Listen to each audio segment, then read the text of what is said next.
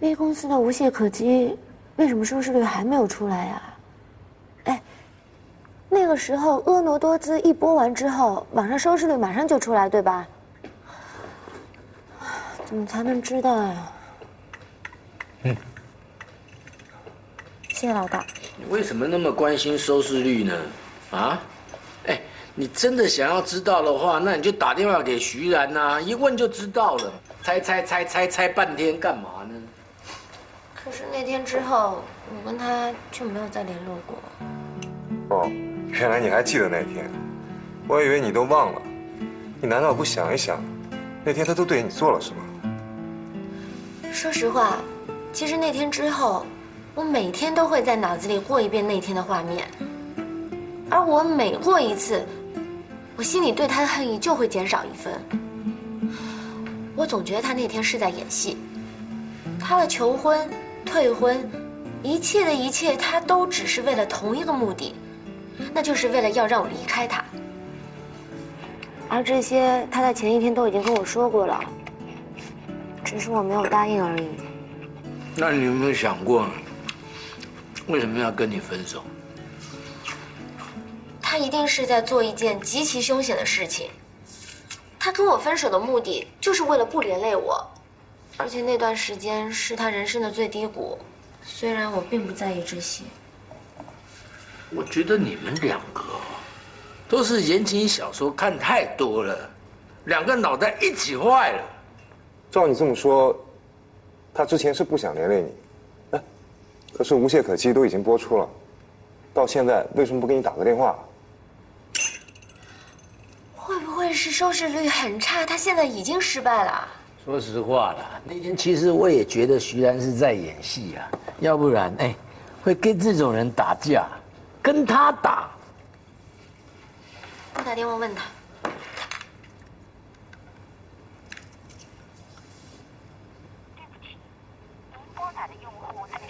没人接。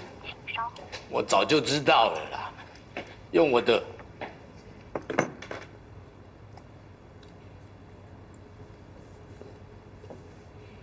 对不起，您拨打的用户暂时无法接通，请稍后再拨。他会不会想不开，真的出事儿了？我觉得你们两个很奇怪啊。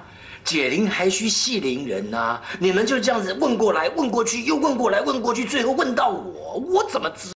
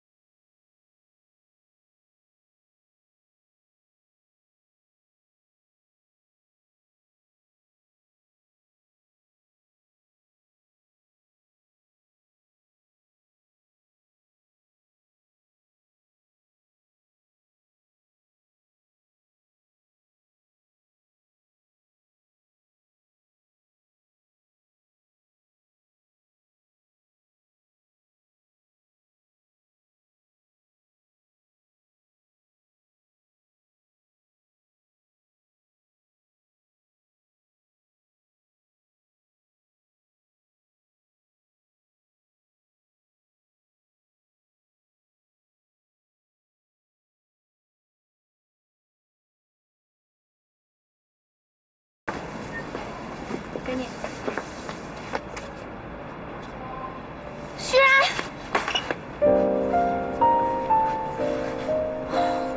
我找了你一整个晚上。我知道，你，我明白了，你那天确实是装的，只是我猜错原因。原来是因为这个。我们走。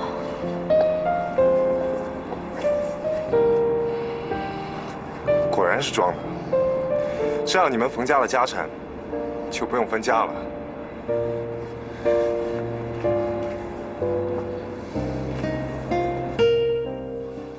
这就是我的故事，谢谢大家。好，请下一位。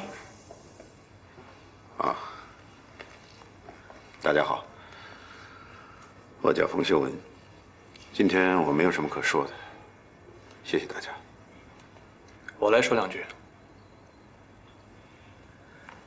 之前我父亲失踪的事情，已经和大家分享过了。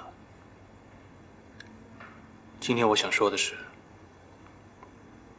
其实我还有一个父亲，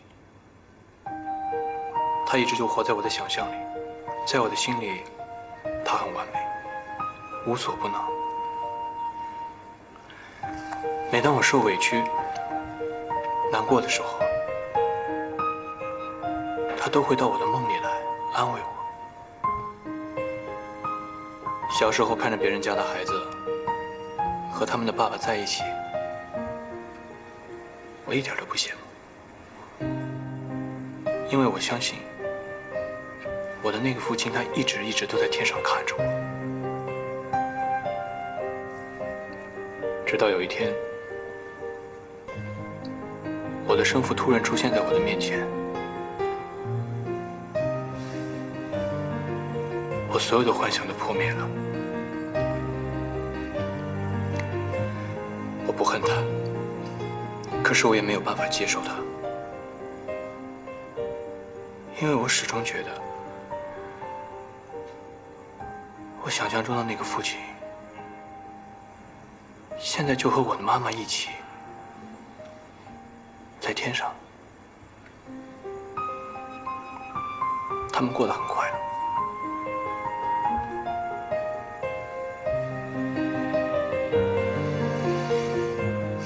谢谢。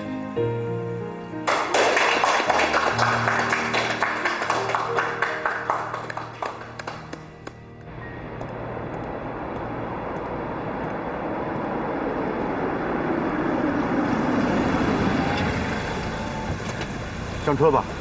有什么话就在这儿说吧。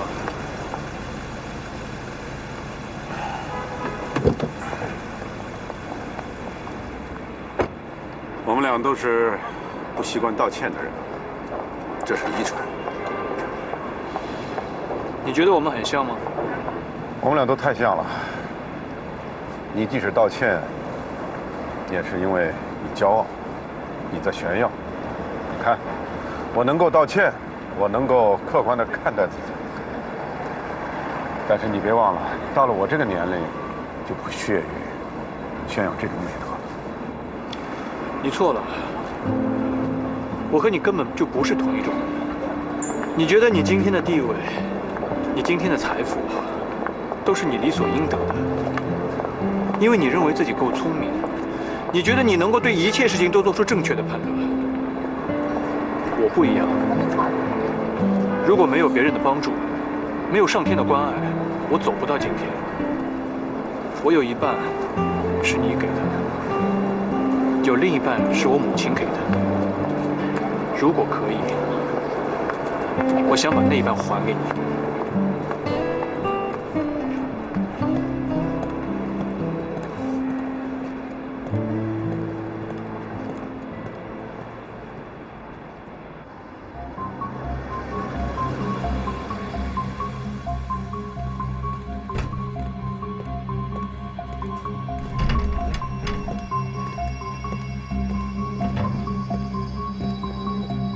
从今天开始，这里的一切都是你的。我接到命令，马上要回美国了。急什么呢？你先留在这里，哪也别去。什么意思啊？我也接到命令，联盟要我调查你，所以没有我的允许，你哪儿也不用去。我向你解释一下，为什么联盟要你一个年资远远不如我的人来调查我？可能我比你忠诚吧。忠诚，这2个字跟你没半点关系啊。告诉你好了，联盟怀疑你跟徐然合作，骗了联盟一大笔钱。笑话。你一个人留在这里说笑话给自己听吧。从现在开始，没有我的允许，你不准离开这个地方，还有，不准跟任何人联络。你的手机还有固定电话，我们都会加装监听器。手机给我。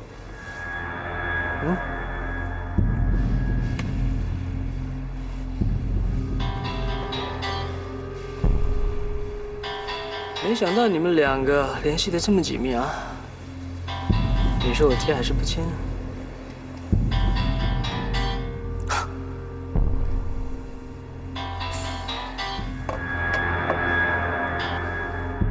孙小姐，我准备把钱打到你的账上。徐然，我希望你能够好自为之。原本我决定要等到交易完成再把钱打给你，但是我选择信任你一次，因为你也把信任交给了我。好，你可以信任我。再见。天意啊，徐然注定要栽在我的手里。熊小姐，我们现在聊聊徐然刚刚说的那笔钱是怎么回事？那笔钱大到你无法想象，只要你有胆拿，就可以得到。你有兴趣吗？无法想象是多少呢？它的计量单位是亿，美元还是人民币？都够你用了吧？但是我不确定，我是否可以相信你啊？我要怎么做你才会相信我？放我出去。那你也得做点什么让我相信你啊！这是我的银行卡，U盘，你可以直接打电话去瑞士银行，密码就在这里面。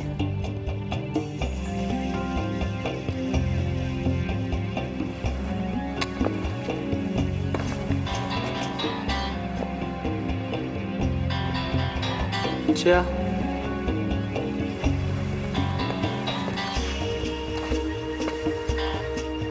晚上8点，电影院见面。好的。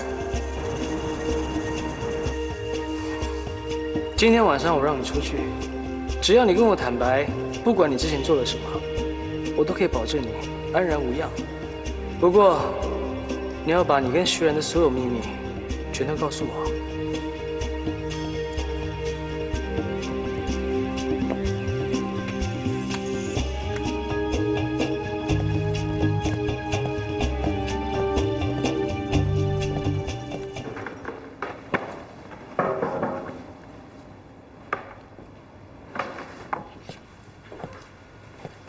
你这什么意思啊？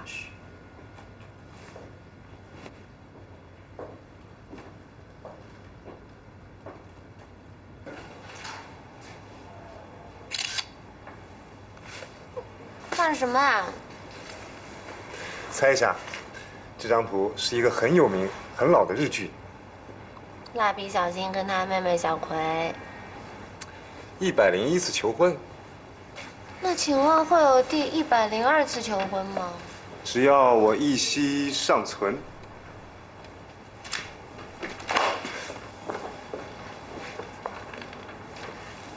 你们2个可不可以干活努力一点啊？我跟你讲，本公司将来是可能要上市的哦。按照你们这个挖牛的效率哦，下一个世纪都没办法上市。老大，梦工厂的目标是帮人们实现梦想。汤七七呀，那你可不可以帮我？你帮我实现一下上市公司董事的梦想？拜托，我40岁嘞，天到晚谈恋爱。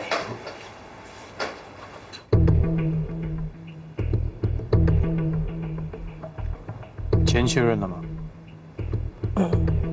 我今天是得到江东的允许才来跟你见面的。他他知道我们的事了？也不是全部知道，但联盟已经开始怀疑，所以派他来查。基本上我是被他们软禁了。所以你就把我们的计划告诉他了？他要做我们的合伙人，条件是事成后给他50%。那他能给我们什么？和我们一起做剧，玩更大，玩更深。不过我的条件也要加码。你要知道，如果没有我，你是没有任何机会翻身的。我要考虑一下。你没有时间了。我还可以立刻全部兑现你电视剧的钱。我自由是他给的，没办法。我们可以合作，在3天之内制造出111股票遭哄抢的假象，吸引合众联盟大量的买入，然后我们在最高点抛空走人。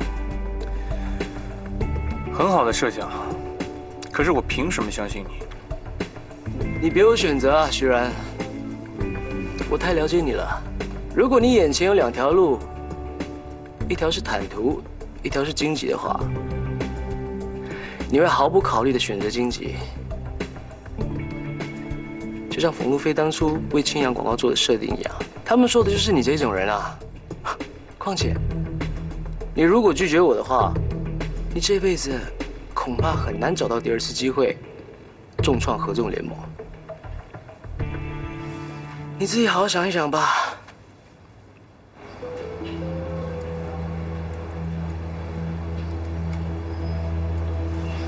你还真大胆啊！我没有别的选择。我不相信江董。我也不相信。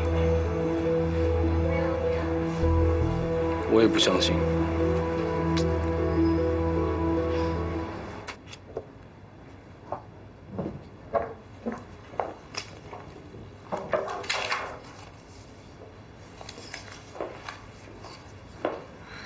你这又……江东，江东，你这是干嘛？我想道歉。其实我本来想送满1个月，让你的房间充满玫瑰花和花瓶。不过既然你宽宏大量，愿意跟我说话，对不起，我为我的狭隘道歉。花我会继续送。还有，我已经通知财务，付清所有无懈可击的费用，并且，如果徐然愿意的话，我们可以预支下一步的费用。你这不是专业的做法。不，这跟我的个人喜好没有关系，而是公司，包括总部所有的人，对无懈可击都非常满意。他们希望你们继续惩治无懈可击第2步。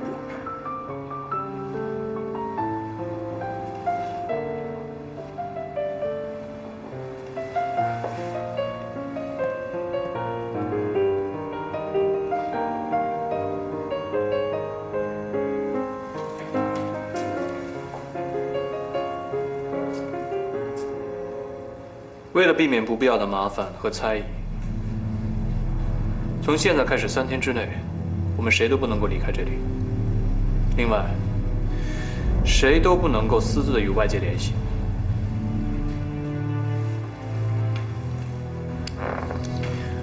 马凯，收到。我们在线上了，可以开始。你好，我是江东。你好，麻烦你了。听候口令，开始。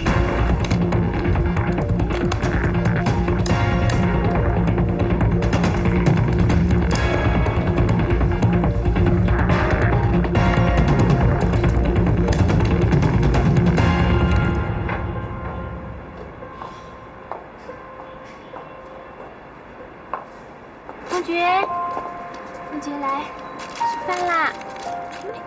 来，吃点儿。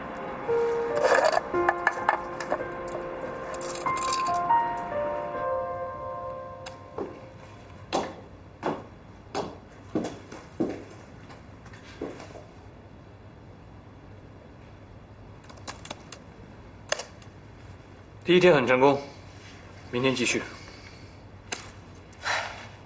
这让我想起我们以前的日子啊。老实说，跟你做战友，比做敌人好太多了。多一个朋友，总好过多一个敌人，是吧？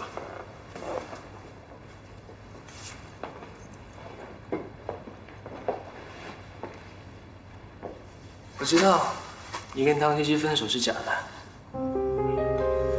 你不就是怕我整他吗？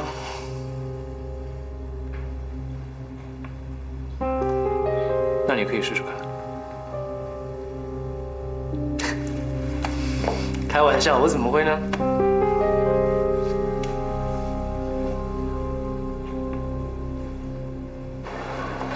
你和徐然还有联系吗？那你们算什么？分手啦？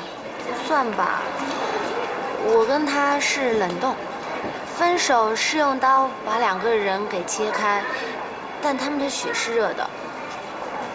但我跟徐然，我们的血是冷的，分不断，但冷得让人疼。那还能再和好吗？不知道，也许就这样了吧。冷冻需要1万年。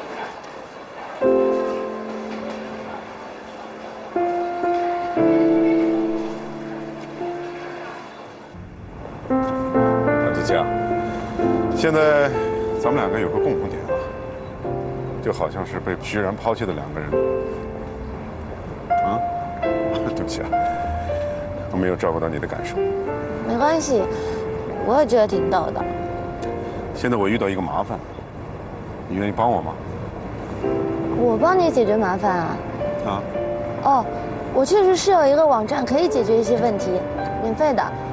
不过，要是你愿意投放大量广告的话，当然是最好了。我这个麻烦可比你的网站要大得多。其实我对做生意不怎么在行。你理解错了，我要把钱送给一个人，可是这个人就是不要，我这钱送不出去，你说这个麻烦怎么解决啊？你是要行贿吗？这是犯法的。你想到哪儿去了？我把钱送给徐然。徐然是我儿子，可是他遇到一些问题。对不起，我跟徐然已经很久没有联络了。你要是想让我给他传什么话的话，我真的做不到。哎，唐琪，哎呀，我这身上也没炸弹呢，你跑什么呀？我是一想到我帮不了你忙，我心里就觉得……行，我知道了。既然你跟徐然都见不了面儿，那这个忙就不用你帮了。我得好好想一个办法，想一个体面的办法，把钱送给他，让他也体面，我也体面。这好像并不是问题。可是，在我这种人来说，就是个问题。我比别人更要面子。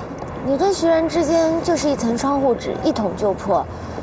他其实是一个很看重父亲的人。问题就在这儿，因为他自己心里有一个想象的父亲。好像跟我没什么关系。你现在是想要用钱把他心里那个父亲买走吗？这不可能。他心里的那个父亲已经陪伴了他30多年，你打算用多少钱来换呢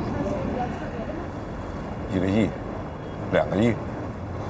这个数字对我来说虽然是第一次听到，但是对徐然而言，这些钱并不能填补他心中的空缺。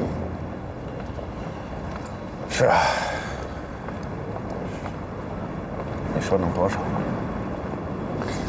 除非你找到捅破窗户纸的方法，要不然不管你花多少钱都没有用的，因为你在他心里并没有父亲的感觉。是这样，至少现在是这样的。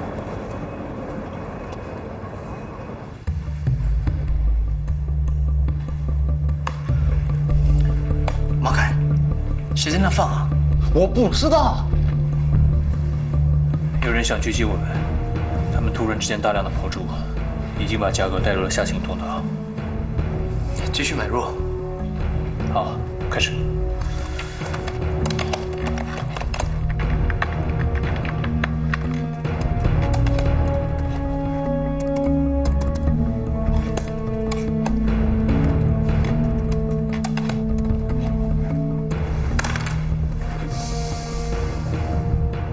我们被人狙击了，时机掌握得非常准确。只要我们来，就一定有人跑。你不要指桑骂槐啊！就算有人泄密，也不会是我。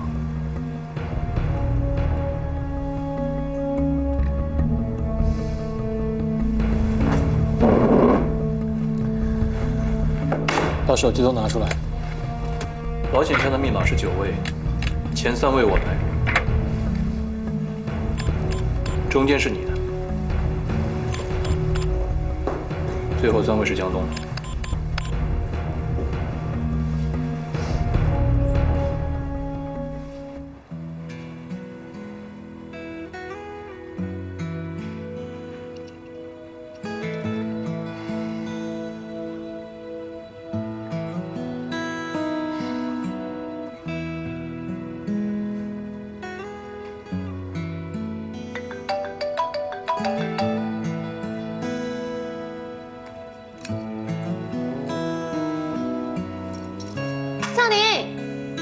打游戏吗？好啊，走吧。那么快？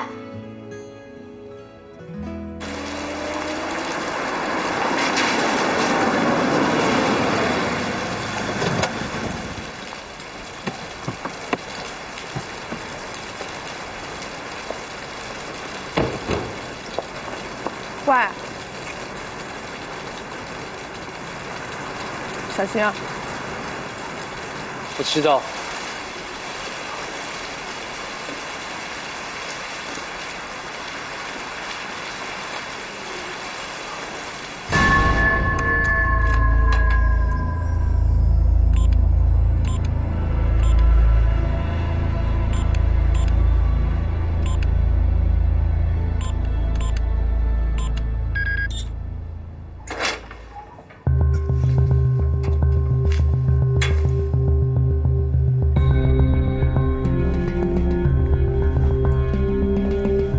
电话响了一整天，原来都是你的。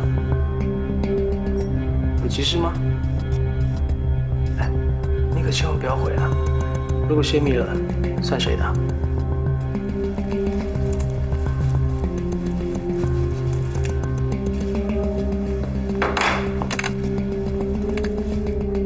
听我口令，一起跑出，开始。天哪，又有人跟我们一起跑！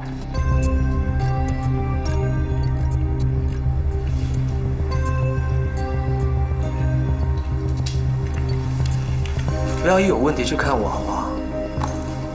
我什么也没做。买进，我反对。我也反对。我们的钱已经不够了，能买多少就买多少。你疯了，徐然！我背叛了合纵联盟，如果我输了，我以后见不得光啊！你要我把我的命运放在你手上吗？现在所有的人都在抛，如果我们跟着抛，会死得更惨。你要相信我的判断，我把所有的身家性命都抵在里面了。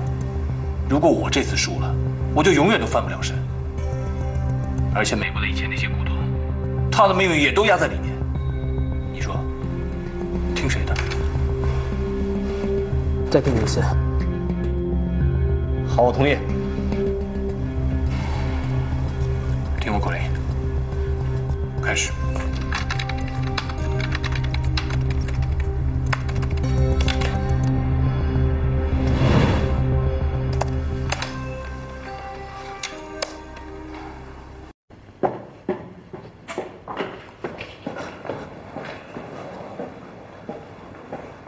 哎，你这是干什么呀？我要走了。去哪儿啊？回父母那儿住。他们年纪都大了，需要我照顾。再说我在这儿明明有个家，非要在外面再租一套房子，还要跟一个女孩合租，里外里都不对。也是。放心吧，公司的事情我都把它交给崔大饼了。你要从这里搬出去，还要离开公司，你到底想要干什么啊？跟我们掰了？没有，咱们这个交情是一辈子，对不对？我啊，就是觉得有点累了，老是觉得自己不务正业。我们一直觉得你都很好，我们都很喜欢你，而且公司也很需要你。我是一个学法律的，我的本行是一个律师。咱们这个梦工厂啊，上市啊，都挺好的，可是这是你和崔老大的梦想，离我的挺远。这些日子就跟做梦一样，真的很开心。我从来都没有这样过，天天能跟你在一块儿上班、吃饭，工作的时候还能老遇到一些有意思的事情。可是我老觉得不踏实，就像做梦，所以我想我该回家了。赵宁，是不是我什么地方让你不开心了？没有，你说我一看到你就这么开心啊？你还是介意我没有跟你在一起，对吗？没有。不过，这个事我也一直想跟你说，你也了解我，我也了解你，我也知道你喜欢徐然，我也衷心的祝福你。我想说的是，我们也有玩累的一天，懂吗？我这个人不讨厌吗？我这个人踏实吗？还不错啊。我妈说过，如果一个人不讨厌，而且挺踏实，就可以好好过日子。要不，你跟我回家吧，见父母。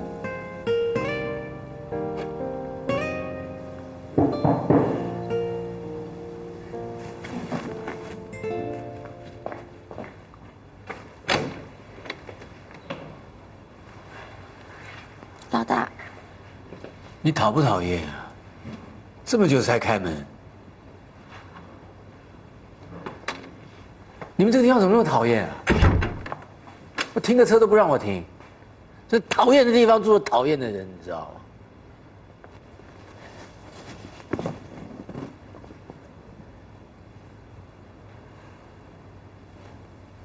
你们俩怎么了？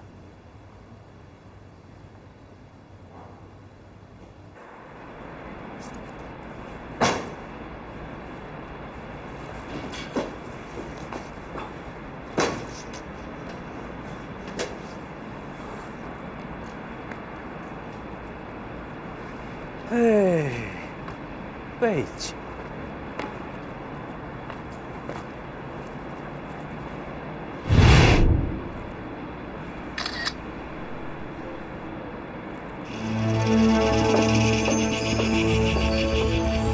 公爵，公爵，来吃饭，来吃点猫粮啊，乖啊。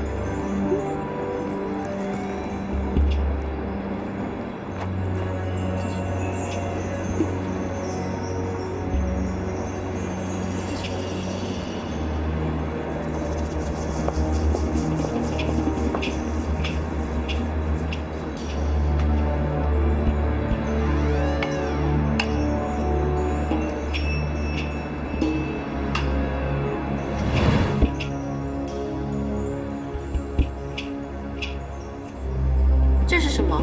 这是转接器，它可以跟我的电脑直接连线。你帮我把它装到酒店顶楼的天台，那里是整个城市最高的地方，也是收讯最好的地方。这样它的覆盖范围就可以超过25公里。徐然的别墅距离酒店也不过20公里。他们以为区一个别墅就可以阻断我跟外界的联系。现在我有了这个，我一样可以在第一时间通知联盟狙击徐然。但是你自己的钱也套进去了呀。那点钱算什么啊？1个亿而已嘛。等我赢了徐然，我要多少有多少。我这次要他输到一无所有。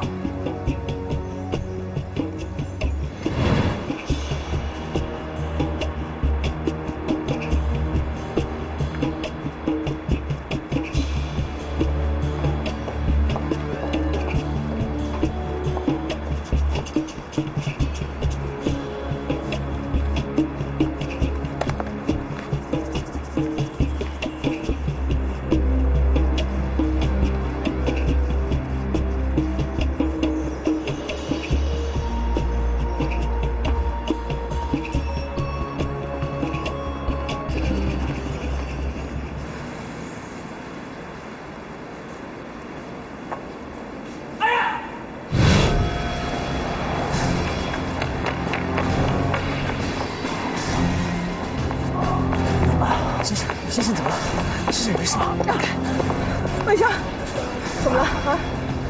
我的脊椎可能有问题，快叫120。叫120，快去！你刚刚明明让我放心的，骗我！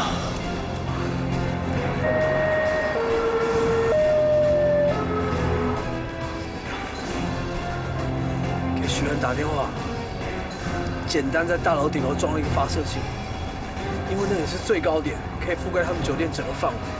快点！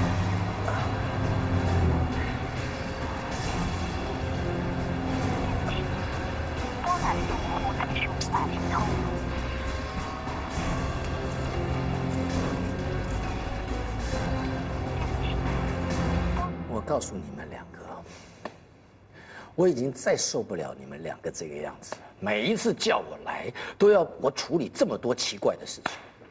尤其是你汤琪琪，你现在拿起电话打电话给徐然，我跟你保证，他现在一定在忙线中。我拿起电话打电话给冯路飞，我跟你保证哦，两个人绝对是忙得不可开交。你不相信的话，我现在打电话好不好？我们一起打电话。只要真是这样的话，你以后必须听我的。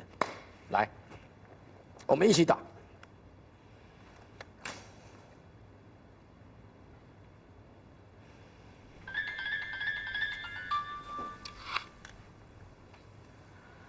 喂，喂，冯总，徐然的电话打不通，麻烦你去告诉他一声。江东的助理简单在楼顶安装了转发器，他们肯定在搞鬼。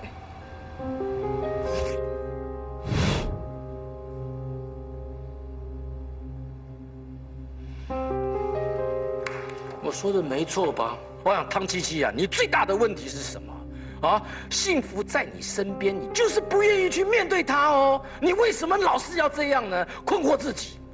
赵宁，还有你，你看着我，你的问题比他还要严重哦。你是个男的哦，你喜欢的人竟然不敢去追求，我告诉你哦，这辈子你就会后悔的活着。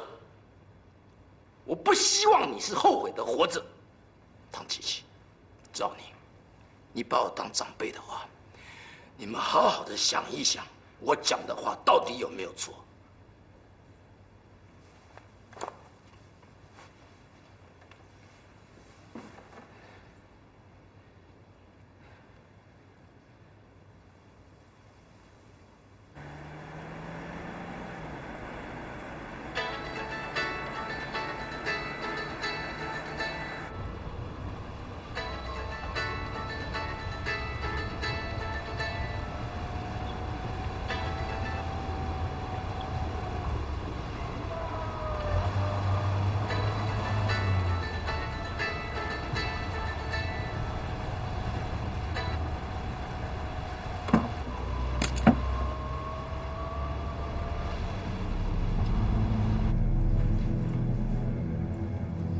徐然，你说，我们现在怎么办？还能怎么办？8年真的是一个轮回。8年前我一无所有，现在又被打回原形。唯一不懂的是，当年害我的人，现在也自身难保了。为什么我们总是比对方慢一步呢？我们是不是忽略了一个人？马凯。你是说马凯被联盟收买了？非常有可能。我们3个人在这里，没有人有机会可以泄密，只有马凯。他在我们看不到的美国，说不定他现在身边就站着联盟的人。他不过是用电话跟我们演了3天的戏。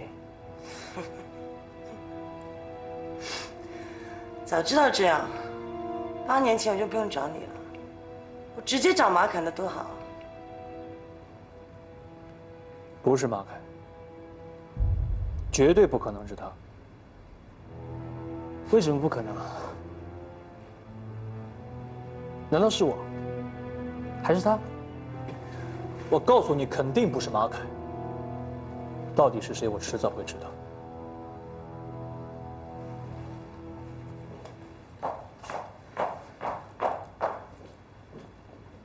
怎么都不接电话？你怎么来这里啊？微笑在医院抢救，很可能瘫痪。怎么样啊？医生说了，能不能好就要看他自己了。这么严重？可能瘫痪。但无论如何，我都不会离开他的。好了，别想那么多了。放心吧。